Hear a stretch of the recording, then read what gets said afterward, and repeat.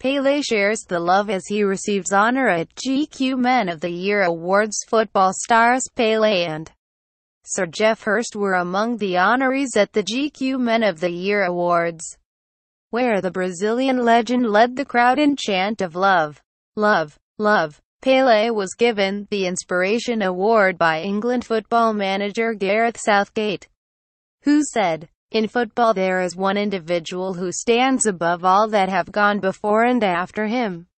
He scored over 1,000 goals, won the World Cup on 3 occasions, inspired his nation and the rest of the world to embrace the beautiful game." He added, "There has never been another footballer like him. Thank you at British GQ for tonight's award.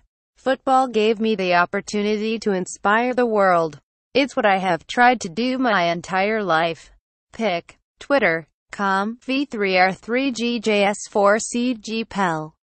At Pele. September 6, 2017. Arriving at the stage, Pele said he prioritized attending the awards over getting hip surgery, telling the crowd, "After playing 30 years of football, 25 in Brazil and the last 5 in the United States, I have to play the bill."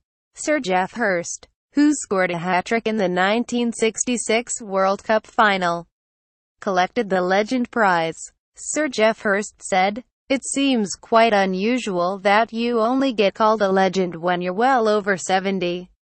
I had the opportunity to take 2 of my grandchildren to school about 3 or 4 weeks ago and the word legend came up.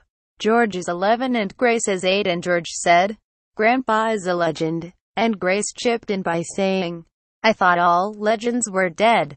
This is an individual award, but I have got to say quite clearly I was part of a fantastic team. Without a great team as we had in '66, arguably the best team that's ever won the World Cup, to be here as part of that, I'm receiving this on their behalf, as part of a fantastic team all those years ago."